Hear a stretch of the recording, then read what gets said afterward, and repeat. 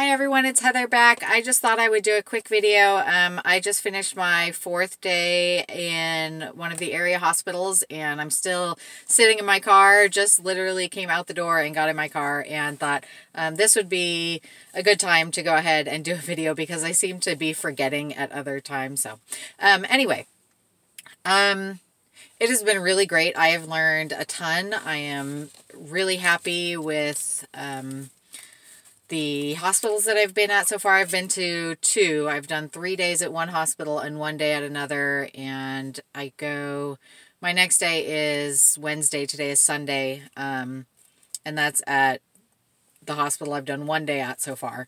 And then after that, I go to a different hospital, but I still have some precept days at this one that I'm at today.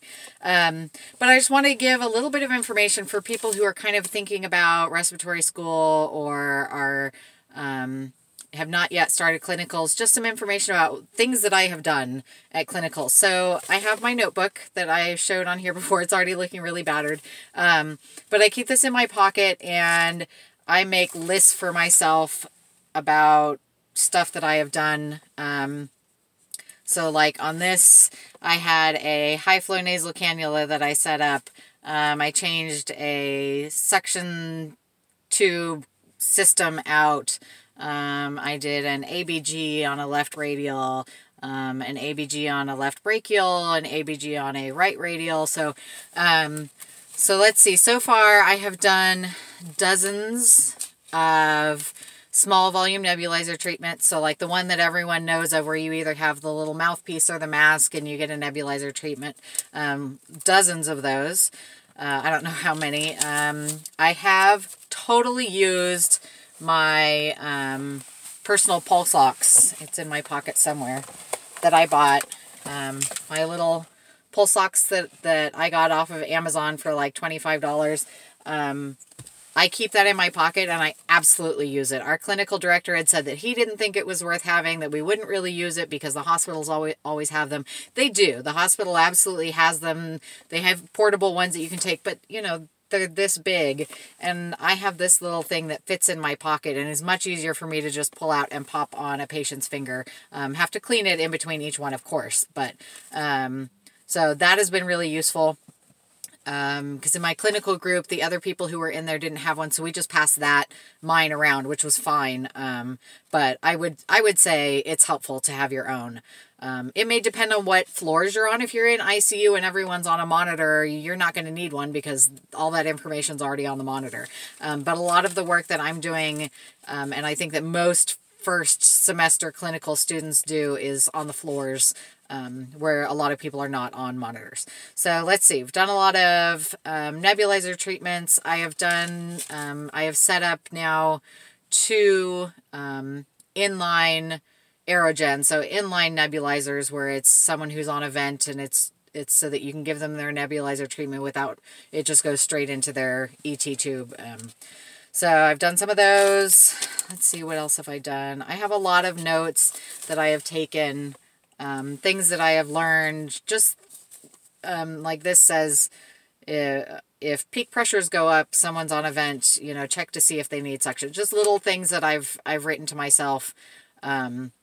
Pressure support is IPAP minus EPAP, you know, things like that. So this notebook is totally invaluable to me. That's more notes that I've made for myself, Neopuff, things like that. I've done 7 ABGs so far. There was one where I tried to get a radial and wasn't able to get it and ended up getting a brachial. I can't remember why. Oh, the second brachial that I did was the same patient. It was just a different day. I saw her and she needed another ABG that day. And since we already knew that a radial didn't work very well with her the first time, went ahead and did a brachial. I've helped now to assist in setting up a couple of ventilators and look to see what all of those settings on the ventilators mean. And that's what a lot of my notes in my little book are about ventilator settings and just things that I maybe don't know yet because it's not stuff we've learned, but I figure it's stuff that I'm going to be needing to know, and so I'm just making notes to myself. I've set up inline section. I went to my first code and performed chest compressions on that patient, up on the bed and everything, you know, just like you learn how to do in your life support class. Actually did it and remembered how to do it. So I've bagged several patients now. I've now done chest compressions on one patient. And today assisted, more observed, but you know, doing an intubation on a patient in ICU, and then helped, you know, observed, set up the ventilator for that patient. All in all, it has been a really great experience so far. I have been really thrilled with everything that I've gotten to learn, and my instructors have been really great. My clinical group, we've actually only had one official clinical day. The other 3 days I've done have been precept days where I've just been, you know, myself and my preceptor. So I've only had one day with my clinical group, but that was really interesting too. The clinical days, we have more time. Because our clinical instructor isn't given a regular assignment with as many patients as they would normally have, because the idea is that they have time to teach us other things and show us other things. Whereas the precept days tend to be busier because the person that you're precepting with, it's just their regular schedule and you're just along for the ride. So those days have been much busier than the clinical day that I had was. The next day I'm in the hospital is a clinical day, not a precept day. But this is February, and my month is super busy. I have a lot of precept days and a lot of clinical days going forward for the rest of this month. So I'm going to be really busy this month. All in all, school itself, classes are going fine. There hasn't been anything particularly difficult yet. We're doing bronchial hygiene stuff, so learning about coughing techniques and just forced expiratory things in general to get secretions up. Oh, percussion. I have done chest PT, they call it a vest. It's just a chest band thing. I've put that on, helped to put that on 2 patients and get them going on their chest PT. So yeah, all in all, it's been really good. And I hope everyone else who is in clinicals for the first time this semester is having an equally interesting time and learning a whole lot. And I would love to hear what some things other people have done so far. I don't feel like I've done anything too stupid.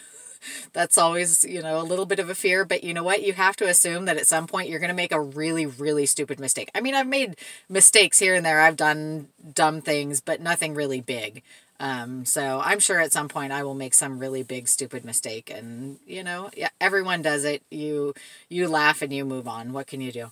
But yeah, I'm really looking forward to the rest of this semester and the rest of my clinical time, and looking forward to seeing some other hospitals too, to see what the differences are. So far, the 2 hospitals that I've been to, one is the level 1 trauma center and one is the level 2 trauma center, but the level 2 trauma center, I've actually seen more varied things because that's where I've done my precepting. And so I've done 3 days at the level 2 and only 1 day at the level 1.